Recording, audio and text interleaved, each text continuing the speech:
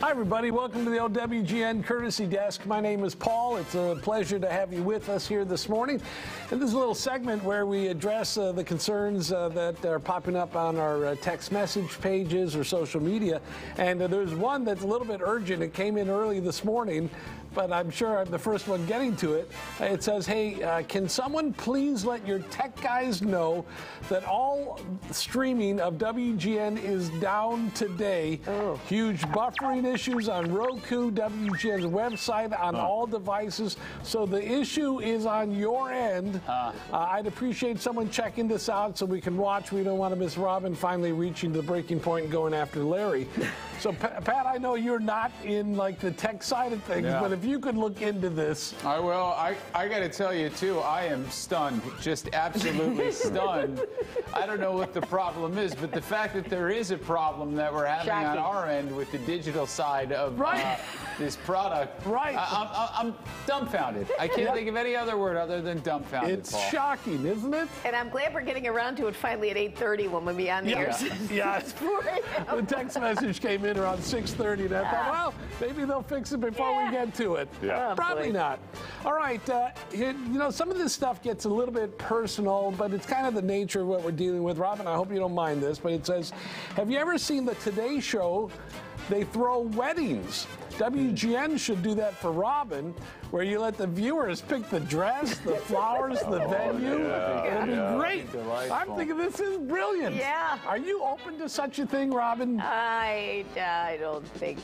You know, when it's the second time around, it's very scaled down. Are you trying to say you hate and distrust our viewers? No, of course, that's exactly what I'm saying. It is complicated, though. Yeah. I will say that. She's just saying that it's the second time around, and this time it's not as important to her. Right. Yeah.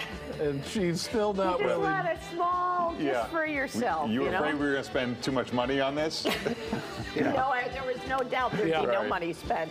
It would be something with Bozo officiating right next door. And, you know, I'm wearing a clown suit. I would DJ for you. It'd be a nice time. Wearing a tracksuit. It would be funny. Well, the wheels are in motion. You never know. Yeah, I know it's very personal, so I was reluctant. Now, this one is personal as well, and this was an angry text message that came in that says, diarrhea is not funny. You lose electrolytes in the body, it causes weaknesses, and it can be fatal, and be nice. And this, of course, was in regard to yesterday, Larry, when we were talking about that you were out because of that explosive diarrhea case that you had on Saturday, Sunday, and Monday. And I just wanted to touch base. I didn't think it was funny either, but I'm wondering if you're feeling better. It was not funny, but I am feeling better. Thank you. Feeling more regular. It was, and it definitely was not funny. We laughed at it a lot, but it was not funny. No, we were laughing with you, not at you. Yes. If that makes sense. Sure.